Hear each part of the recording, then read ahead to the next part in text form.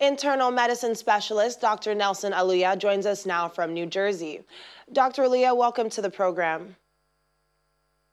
Well, thank you for having me once again. It's a pleasure. Of course. So this is a grim milestone indeed. How are you processing the rising numbers compared to how the United States has handled the coronavirus pandemic? Well, it's disheartening that this is a milestone that is being marked. Unfortunately, it's something that is not something we wish for.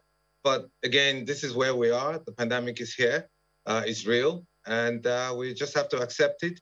But the essence is for us to, take intentional and purposeful steps to stem the further death that's been taking place, and with the following or ensuing economic and social and political consequences. So it's really sad that we're here at this stage, because about a year ago, life here was just normal and everybody was going about their usual business, and now 500,000 people dead. And it's a shame that Dr. Fauci and his group said in another couple of months we'll expect 100,000 deaths in a few months.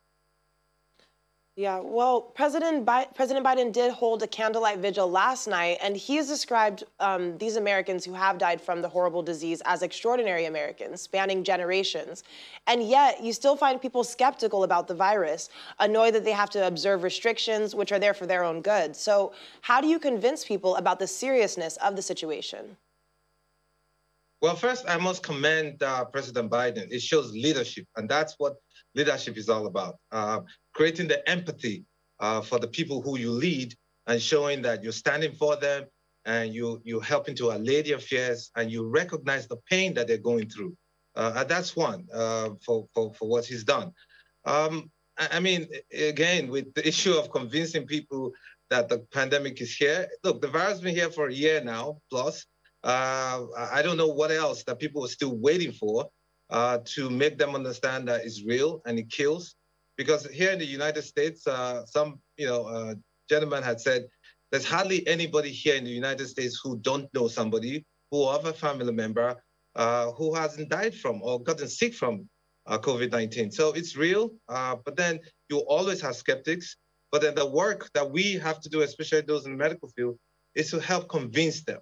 Like I always say, if you make somebody understand, they will accept it. So we have to work harder to make them understand that it's real and it kills. Well, speaking of convincing people, what are your thoughts on the vaccination campaigns across the country, especially as the country still has a crisis on its hands, especially in Texas? Well, I mean, it's ongoing. They've been taking bold and decisive and impressive steps to ensure that the vaccine is rolled out and more people get it. As a physician, I get patients who are asking me now that they need to get it because a lot of people are getting, better convinced. However, nature has its own turn.